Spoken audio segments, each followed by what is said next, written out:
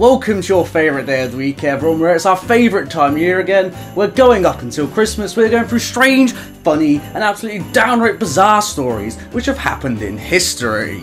Last time out, we went through the most British man ever, and this time I've got quite the cryptic crossword clue for you. So let's see what's behind our next door.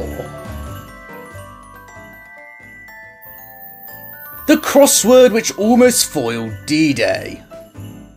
On June the 6th, 1944, thousands of Allied troops landed on the beaches of Normandy in the largest seaboard invasion in history as they began the liberation of France and ultimately the victory for the Allies on the Western Front. Now the Germans knew an attack was coming, however they didn't know where it would be. So the Allies created vast deception plans in order to deceive the Germans to think the attack's coming somewhere it wouldn't be. They used inflatable tanks to fool German reconnaissance planes into believing they had more tanks than they actually did. Fake radio transmissions were used to make believe the Allies might land in Norway or Calais. With the massive misinformation, the Germans couldn't concentrate their forces in one location to defend against the incoming invasion and had to spread their army out along the Atlantic Wall. However, it seems the Germans may have actually caught wind of the Allies' plans, as in 1994, crossword answers related to D-Day's secret code names began appearing in the British newspaper The Daily Telegraph. The man who comprised these crosswords was Leonard Dorr,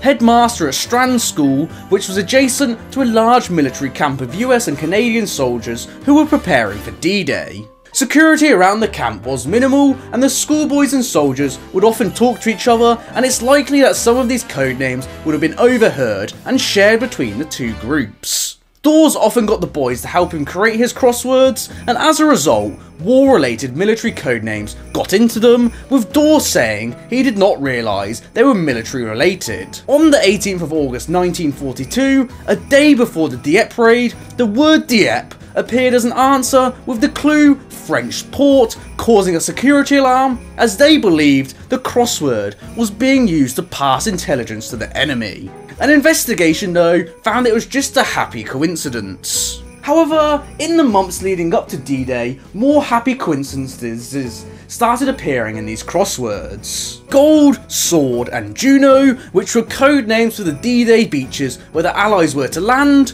appeared, but these are common crossword answers, so they were again chalked off. Between May and June, 5 more D-Day related words appeared in Utah, Omaha, Overlord, Mulberry and Neptune. The coincidences were now too much, and Dorr and the crossword compiler were arrested and interrogated intensively.